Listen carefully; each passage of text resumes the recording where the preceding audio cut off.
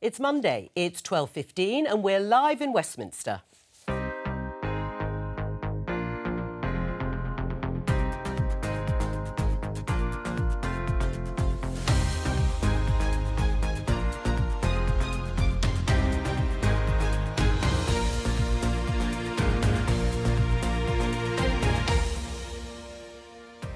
Joining me, Conservative MP Tom Hunt, Labour MP Kim Johnson, Conservative commentator Tim Montgomery and head of the left-wing think tank the New Economics Foundation, Miata Fambule. Today, these are the scenes today after unvaccinated tennis star Novak Djokovic wins a court battle to stay in Australia. Can Michael Gove solve the cladding crisis? Everyone in the development and in the construction product manufacturing sector who has a responsibility steps up to the plate. Unfortunately, it does feel like another announcement that is a half-baked and doesn't go far enough to solve this crisis. Ministers say the UK can lead the world out of the pandemic. I'm certainly confident that we are on a path towards transitioning this thing from pandemic to endemic. We'll speak to one of the defendants cleared of illegally removing the statue of Edward Colston.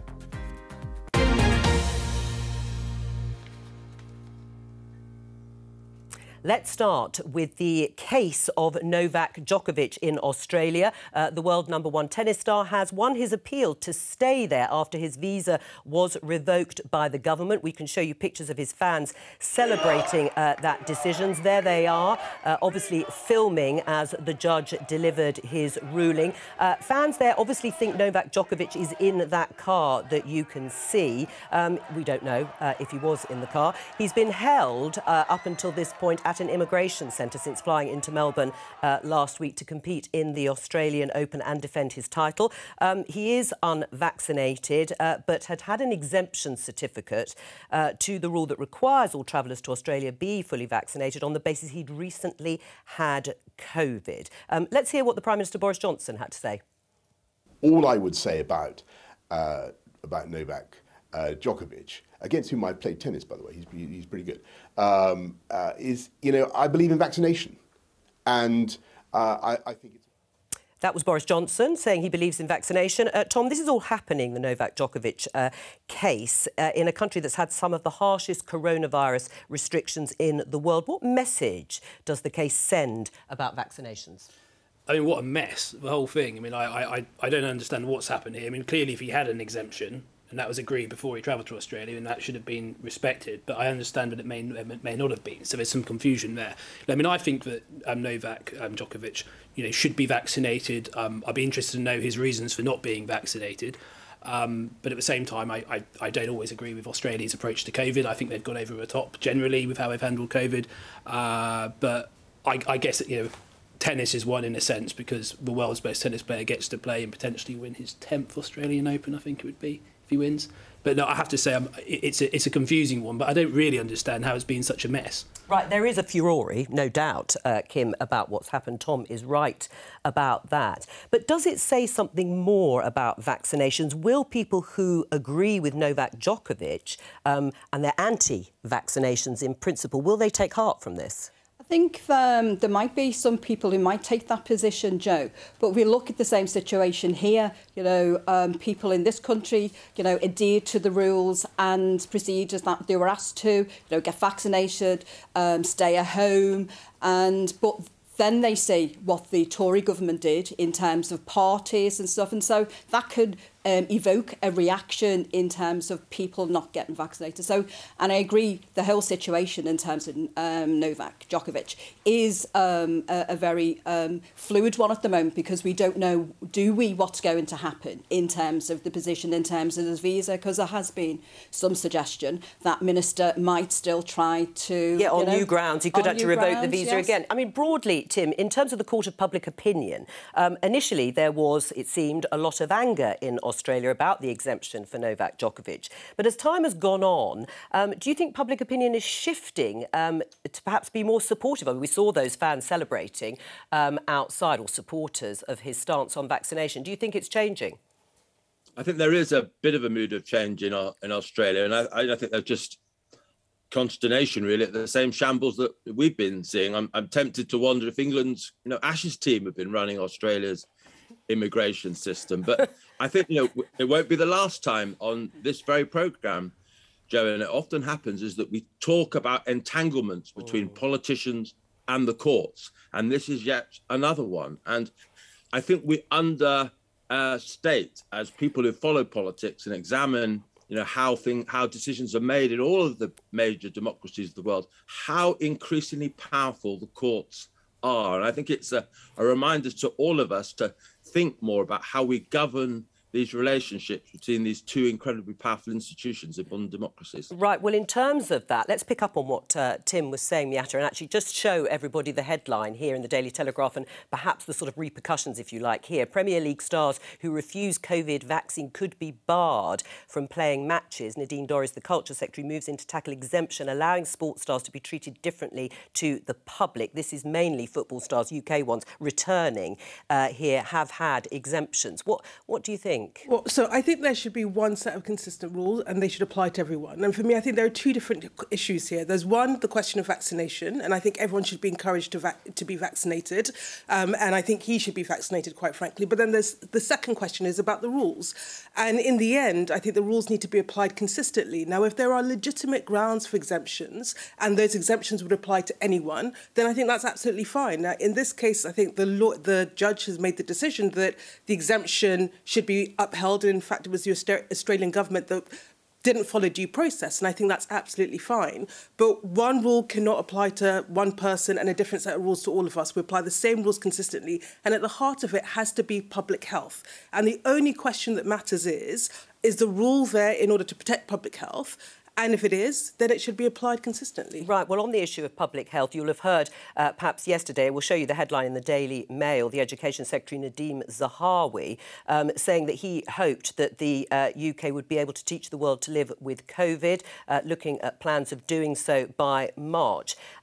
Is he right, Tom, this idea that the UK would lead on going from a pandemic to an endemic when we've just passed the grim milestone of 150,000 deaths of people with COVID?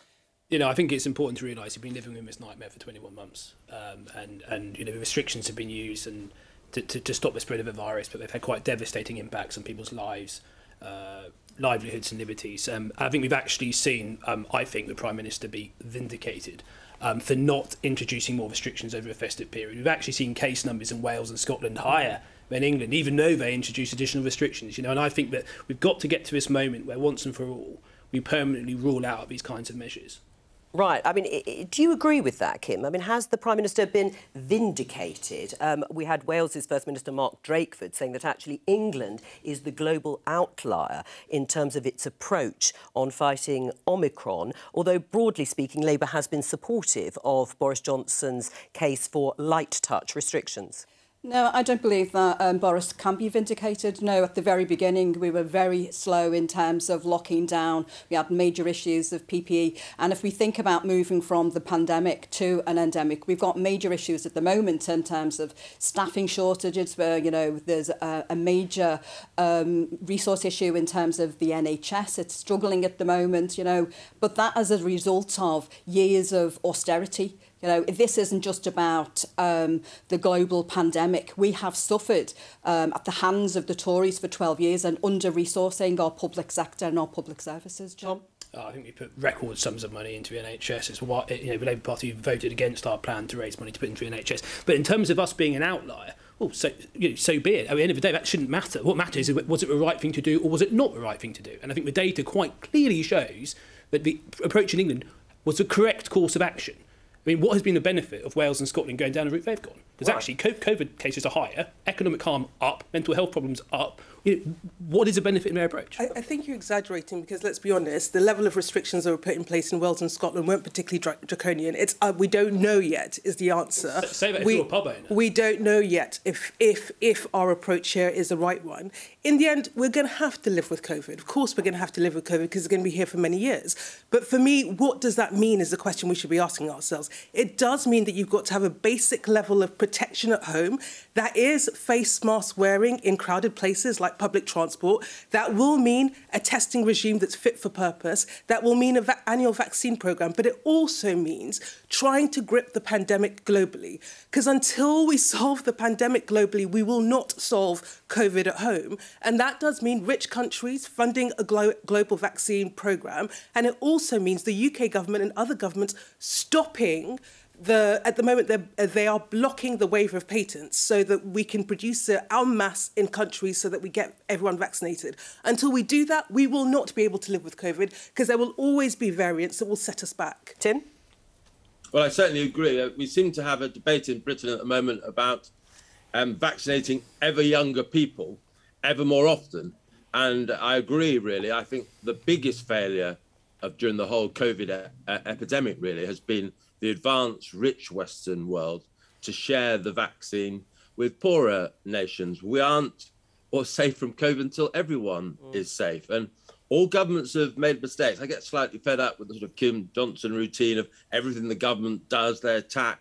Look, every government in the world has made mistakes during this crisis. It's been an unprecedented challenge. Overall, I think the government's got the balance right. But certainly I agree on vaccinating the poorest people in the world. We've done far too little. Kim, do you want to respond to the point about... Well, I'll go back to the point that I said at the beginning in terms of the government was very slow in terms of locking down. We look at what happened to the care sector and our care homes. It was very slow. And as Jo's pointed out, 150,000 people have died in this country because of some of those abject failures of this government. Tim? I just think that... I'm sure the Labour Party doesn't want any advice from me, but every time you hear a Labour spokesperson at the moment, they just take a political partisan line, attacking the government at every opportunity. I don't actually think that's where the British people are. They know the seriousness of the COVID epidemic, and they would have liked to have seen a lot more constructive opposition, praise where the government has done things right, like on the vaccine programme, like on some of the other medical innovations that this government has sponsored. And I'd have to disagree with you. The government has done well. I'd have to disagree because the government has been supported by Keir right throughout this pandemic. Right. I mean, it is true, isn't it, Tim, that Keir Starmer has said that he would support on things like the vaccine and where progress has been made. But, Kim, interestingly, do you think that actually Keir Starmer should have taken a tougher stance in opposing the government when it comes to restrictions? Because, broadly speaking, as I say, he's supportive of it. He has been supportive, and you will know... Has that been wrong? Well, you will know that the vote at the end of last year in terms of mandatory vaccinations, there was a back vote result, and, you know, some Labour politicians voted, you know, to oppose that. So I think, you know, I think... for NHS staff and care. Yeah, and I think, yes, I personally think that there should have been some stronger opposition to some things. I have absolutely no doubt if there had been a Labour government, we would have introduced restrictions like they've done in Wales. I think that's quite clear from a public statement as we were seeing at the time from frontline Labour politicians. Although it's not what Keir Starmer has actually said thus far. I think if you look at the statements that were being made at the crunch point, my view is, without hesitation, the Labour Party would have gone down the Welsh route if they'd been in power here. We have to deal with what we've got at the moment. That's hypothetical at the moment, what you're talking about. I think it's quite clear if you look at the statements, that's what would have happened. No. All right, let's talk about the cladding crisis, which has been ongoing, as you know, for several years. We're expecting an important announcement from the Housing Secretary, Michael Gove, about leaseholders caught up in that crisis. Newsnight's Lewis Goodall, my colleague, broke the story at the end of last week. He's with us now. Lewis, what will he say, Michael Gove?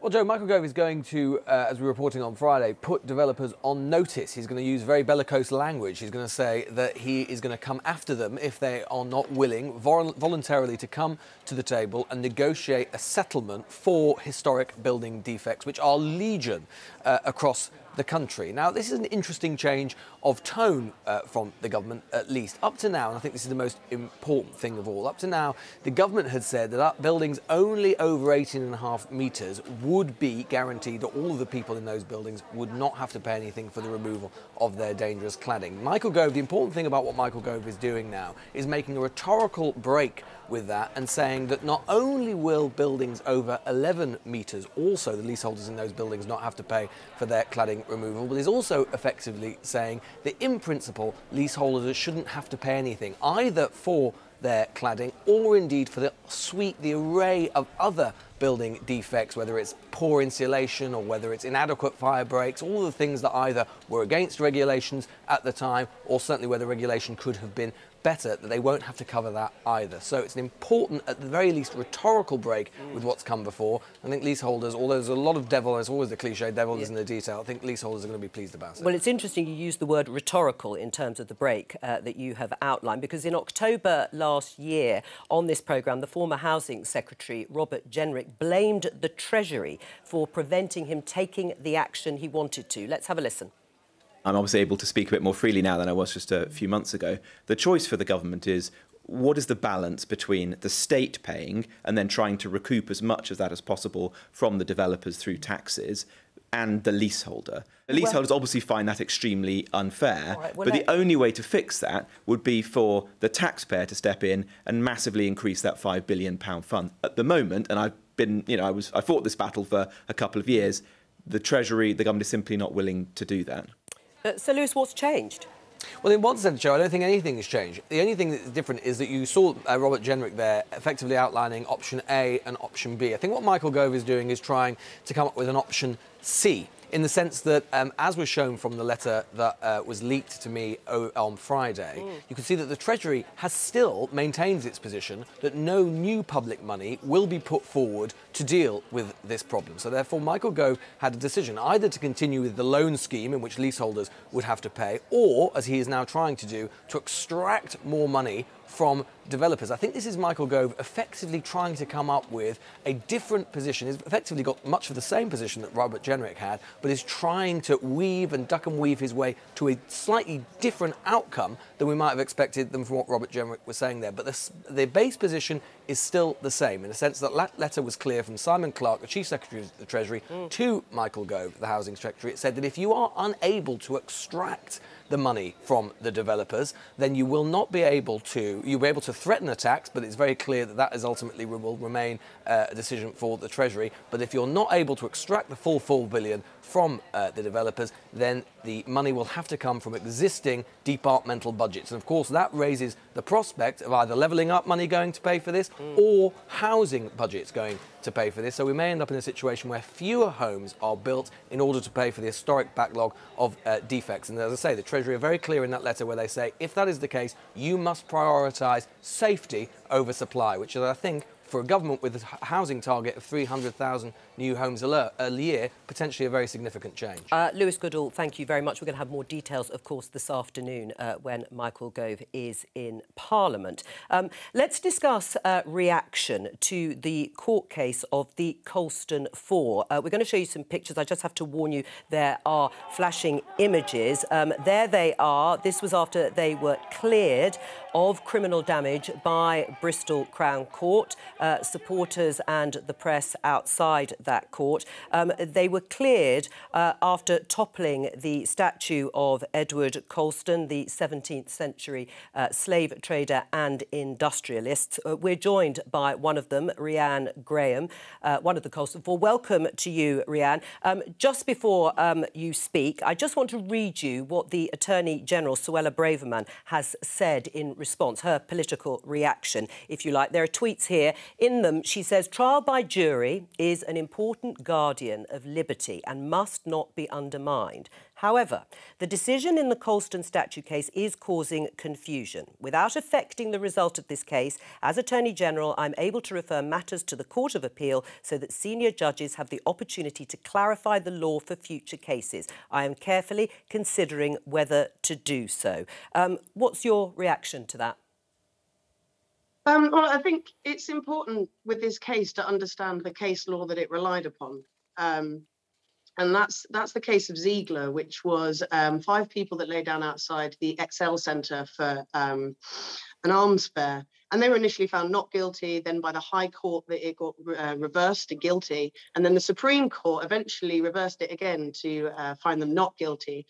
And basically, this is where our human rights and criminal law intersect. This isn't, people keep calling it a loophole, that we're going to close the loophole. This isn't a loophole. This is where, our human rights and criminal law, whether it be damage or obstructing the highway or whatever, where that intersects. But it's important also to know that out of the Ziegler case, the Supreme Court specifically said that it can never be a green light in that case for obstructing the highway, in our case for criminal damage, particularly of statues, because everything is on a case-by-case basis and needs an analysis of fact. All right, but in general, what do you think of what Suella Braverman is actually saying as Attorney General? Do you think it's fair that she is going to at least look at this? I mean, I suppose with the divided opinions out there, she probably has a duty to look into it. I don't think she'll get anywhere with it because we have followed the rule of law, and it is just that the jury has sat through all of that evidence and decided that we acted accordingly and proportionately within the bounds of our human rights. Right. Well, on the basis of the rule of law, again, I'm going to show some pictures of the toppling of the statue, because do you accept, Rhiann, that for many people, looking at these pictures, that there is a disconnect between you being acquitted of criminal damage and then seeing you, as a number of others did, topple and roll a statue, as we can see now, along the road? I think we've just got to bring it back to the reason why 10,000 people were in the streets that day. It's this overt frustration with inequality and police brutality, you know, seeing people murdered on, on live on television. It's not okay. And more locally, it's about the frustration of people like the merchant venturers, this society that has existed for around 500 years, in fact, maybe 700 years, actually, who still have so much power and authority in the city and are unelected. I think, you know, there's a very specific time when the Colston statue came down. People were frustrated with with COVID and the pandemic, and consistently seeing government officials enforcing laws but not following them themselves. All right, well, and then, yeah. Well, just stay with us because we'll get some reaction. But on listening to what Rhiann has said, it's very clear where she does stand. She says it's a very specific statue in a specific place at a specific time, and that's what made this case different. I think it's a disgrace. I think you've had some individuals who have committed criminal damage. They've broken the law. There are legal and democratic processes available to make the case for certain statues going. Those routes have been shunned. But the jury said they hadn't. They were acquitted. Those routes have been shut. So, in essence, you've had individuals who have committed criminal damage who have got away with no punishment. They were cleared by a jury under the existing current system here that said they should be acquitted, and they were acquitted. Something quite wrong has happened. And I think it's important that we learn from this, because at the end of the day, it's a job of the jury to decide guilty, not guilty, not to get into a debate. How do you know they haven't listened to the evidence and come to that view? The debate. You are literally making conjecture based on no evidence. The debate, a historian coming into a trial. Edward Colston was not on trial. They were on trial for committing criminal damage. It is not the job of a jury to get involved in a debate about their political motives, whether they're virtuous or not. It's did they commit criminal damage? Yes or no? How do you know they did that? So that's why it's been looked at the Attorney General. How do you know the vast majority of people in this country think this is an absolute disgrace. How do you know the jury did that? How do you know the jury didn't look at the evidence? Everything I've seen and read about this case causes me great concern, and it's right that the Attorney General looks at it, and that's what she's doing. That's what she's doing. Well, let's pick up on this issue of Suella Braverman looking at it. Does that worry you? Well, listen, we've got a jury system for a reason. For everything we know, the jury has looked at the evidence, has adjudicated on that evidence. She's not looking at the case, she's made that very clear. But the jury has come to a verdict. Now, if there is legal grounds and the Attorney General finds clear legal grounds in order to push forward appeal, that's fine.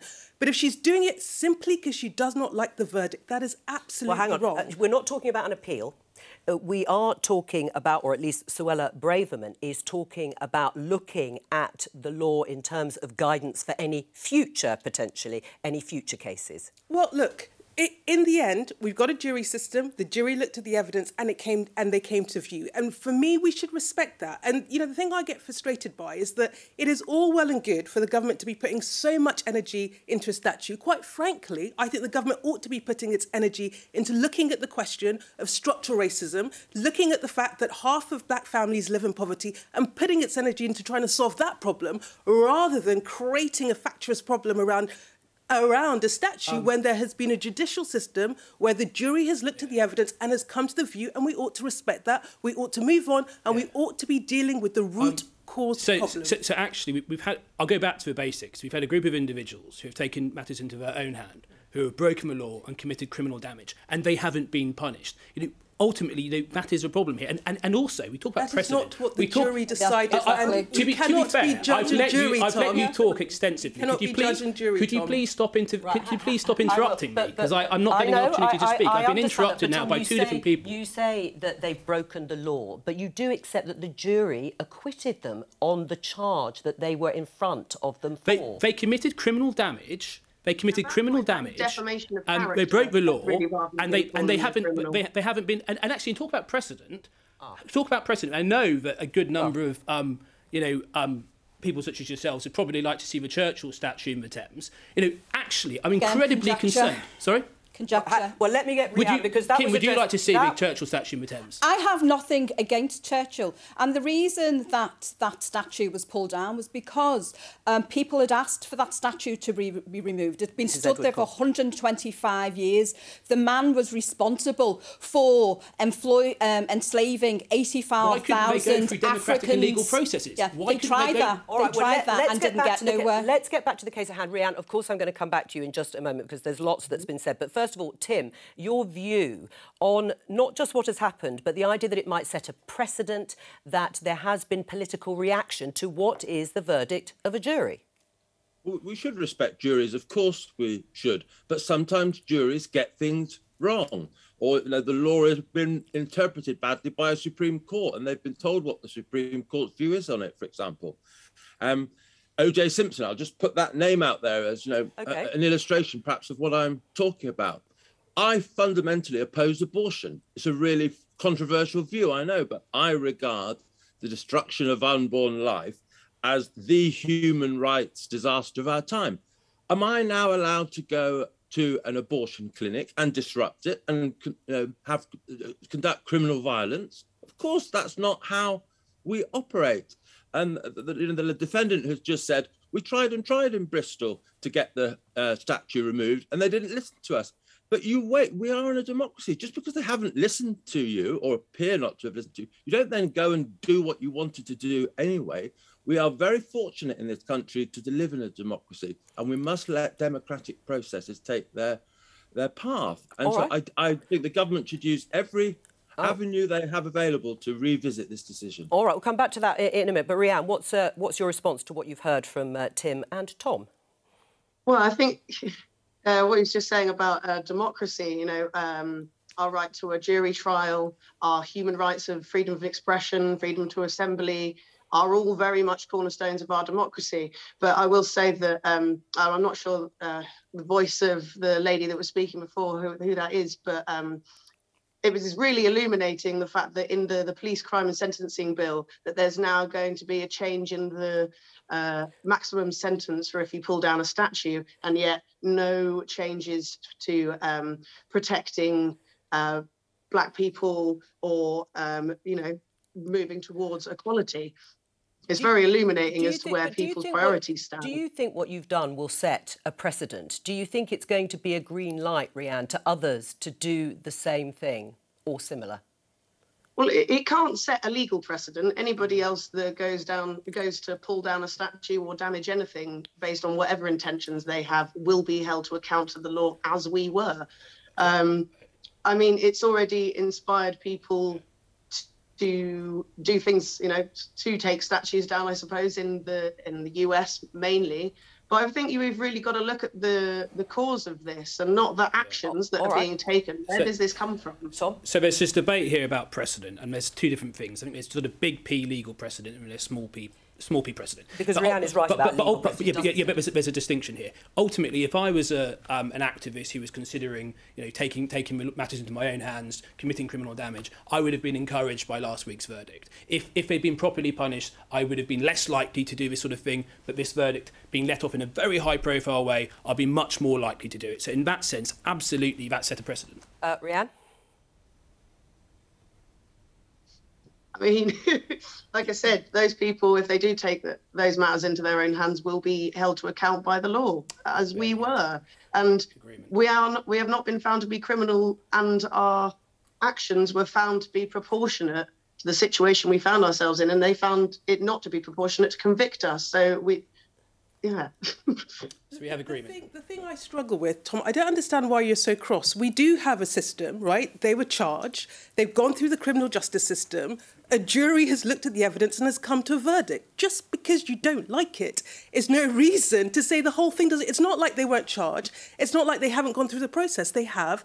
And the jury has come to a view. We have a judicial system. We have a jury system that has endured for hundreds of years. So why am I angry? It's probably two reasons. Firstly, because, you know, like millions of people in the country, I've seen what I've seen on the video. I've seen the criminal damage, and I've also seen 4 individuals, you know, not get punished for that. So that's the first reason. The second reason I'm concerned, you know, and I've been accused of not being a supporter of the jury system. I am, and it's precisely because of that I have such grave concerns about what's happened here.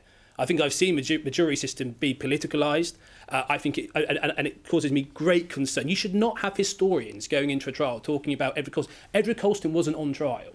He wasn't on trial. There are democratic and legal processes for those who want to take down his statue. And they tried to.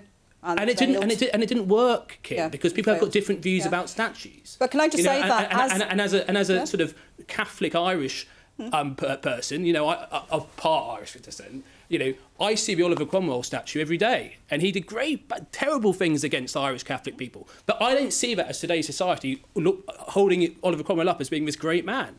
He's a significant man, whether I like it or not, and there's a statue. But I appreciate it's a different debate about statues. You know, but we should have that debate and go through a legal democratic process, not commit criminal damage. From Liverpool, you know, the wealth of our city was built on the back of the transatlantic slave trade. And in 2000, my city council gave an unreserved apology for the role it played in the slave trade. We have the only international slavery museum. And as Rihanna pointed out, the reason that people were on the street because the death of George Floyd shone a very bright light on race equality. So why it's about people, you know, rising up and challenging racial and social injustice. Tim? What happened, of course, to George Floyd last year was outrageous. But the big underreported consequences of the unrest that we saw on America's streets last year is an unprecedented crime wave in America. It's barely reported in Britain, but one of the consequences is a former cop has just become New York's mayor. What those protests resulted in was many criminals across America thought the police were no longer in charge of the streets. And all sorts of property and other crimes have exploded across America as a result of those protests and the failure of law enforcement agencies to properly respond to them. Yes, there is a right to protest. Of course there is. But when the public and criminals see the protests become ugly and then nothing done about it, we're on a dark path. And that's why I'm worried about the verdict that we had last week. Miata, just to bring up, the Bristol Mayor Marvin Rees has said that the toppling of the statue was less significant than people have suggested, will have little bearing on the fight against inequality. I think he also says that the actions of Rianne and the co-defendants was performance activism, as he put it. Look, for me, we have spent a lot of time talking about statues rather than talking about the issue, which is structural racism, which is the fact that we have, you know, black and other ethnic minorities people that are hugely underrepresented in many sectors, that are living in poverty. We have big endemic problems, and we're not dealing with those as long as we're getting distracted by other things. So I'd much rather this whole debate was about how do we deal with structural racism? How do we ensure that people, irrespective of their colour, have life chances so that they can succeed and have opportunity on equal terms, rather than statues? And every time, you know, your government decides to make a political issue, which I think it is about cultural wars and all that nonsense, they are distracting from the fact that they should be dealing with the matter at hand. This is about the rule of law. The people who engage in the culture war were the individuals who took down that statue. It's not us. We believe in the rule of law. Of course, there's Where is the government's strategy on equality? I'm just going to try and get there. Of course, tackling racism and inequality is vitally important. But that doesn't mean I'm sorry, somebody's interrupting. Yeah, somebody's interrupting. Yeah, sorry. Okay. She's interrupting. I thought you finished. She's still interrupting. Sorry. But actually, no, of course, tackling racism and inequality, which some of my constituents still suffer, is incredibly important. But that doesn't give you a license to carry out criminal damage. And in terms of what Kim was saying, I think a lot of the things that Liverpool Council seem to have done make sense. But all of that's legal and democratic. How about you do that in Bristol? How about you focus on that, not committing criminal damage? All right, I'm going to give Rhiannon the last word before we end this. Rhiannon?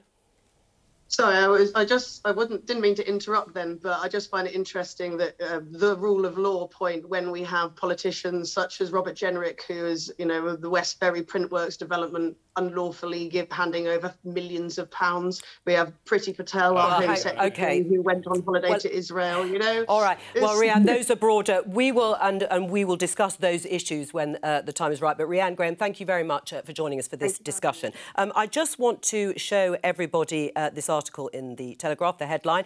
A revolt on the right is brewing, and I'm ready to be part of it. That is Nigel Farage, former leader of UKIP. The Tories haven't noticed yet, he says, but a UKIP-style surge of discontent is building in the Red Wall. Now, he's currently, Nigel Farage, the non-executive president of Reform UK, and argues that voters in the so-called Red Wall seats are disillusioned with Boris Johnson and the Conservatives because of issues that we've discussed on this programme: channel crossings, the Brexit deal, climate change policies and the cost of living. He says Reform UK will benefit from that, as UKIP did over the last decade. Now, we don't have specific polling for those seats. The latest national poll from YouGov today puts Reform on 5%, 1 point behind the Greens. But Nigel Farage does claim that they are doing much better in certain Red Wall seats. How credible is this revolt on the right, Tim, that Nigel is talking about, Nigel Farage? Well, I don't think it's going to go anywhere particularly, because unlike with, the Brexit, the EU issue, I don't think they have a clear rallying point, an issue that people really can understand and say that matters enough to me to support Nigel Farage or UKIP or whatever again. But I think Nigel Farage is right that there is an awful lot of disaffection amongst Conservative voters. This government doesn't really have coherence.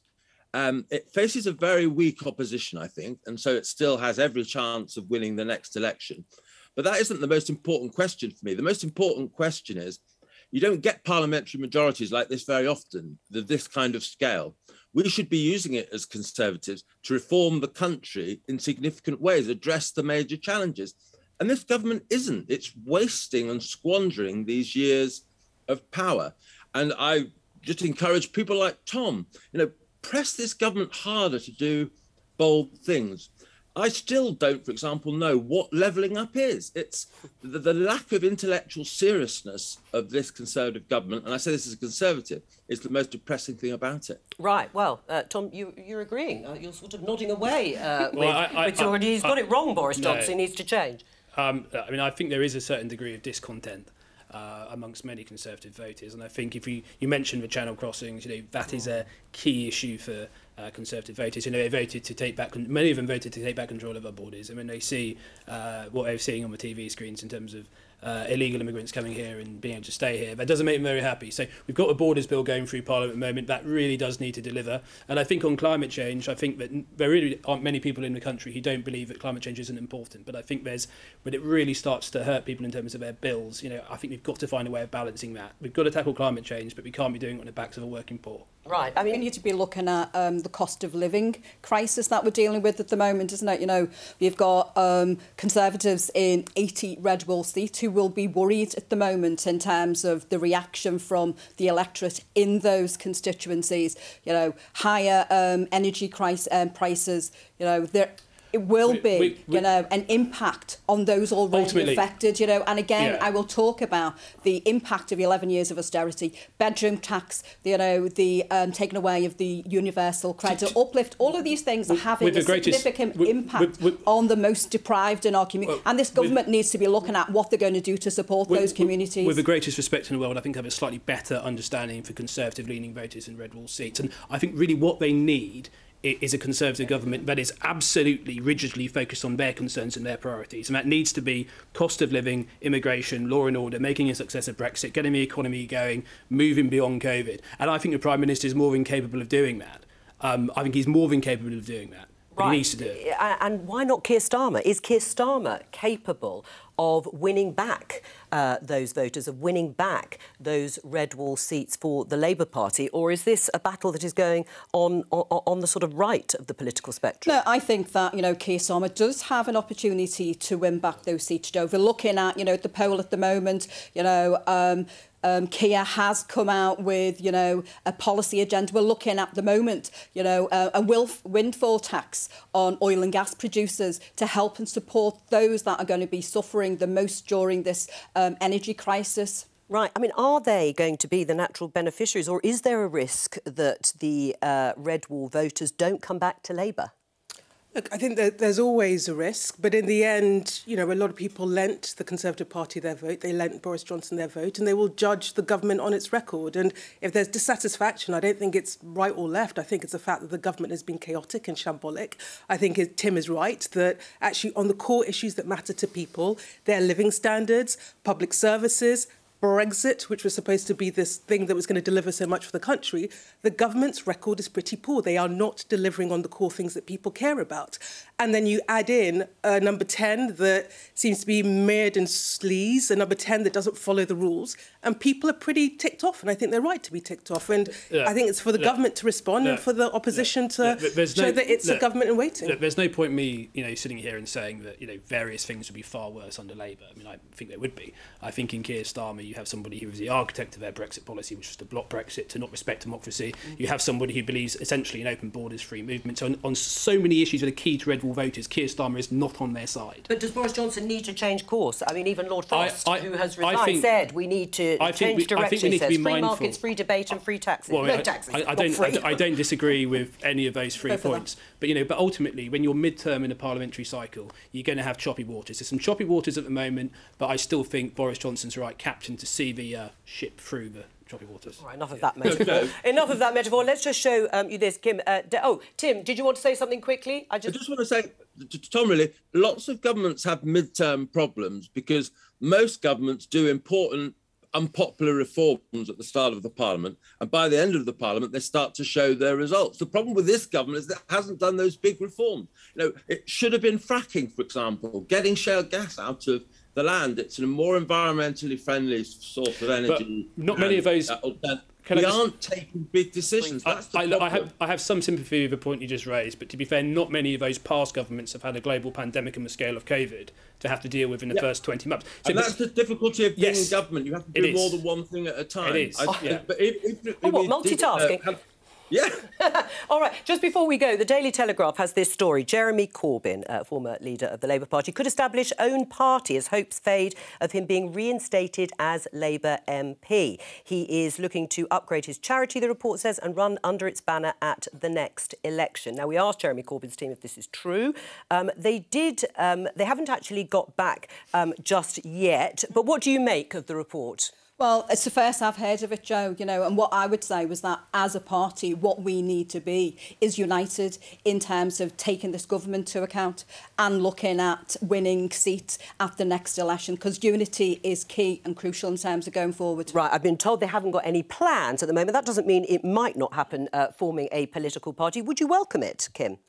I think, I'm a member of the Labour Party, and it's about collective responsibility, and it is about being united and, as I say, taking this government to task about this dreadful way that they've dealt with the crises. They rid a wave of optimism during the beginning of the COVID crisis, but now their popularity seems to be waning. That's all we've got time for. Thank you to all of my guests for a very interesting programme. I will be back tomorrow, of course, with Politics Live at 12:15. Bye.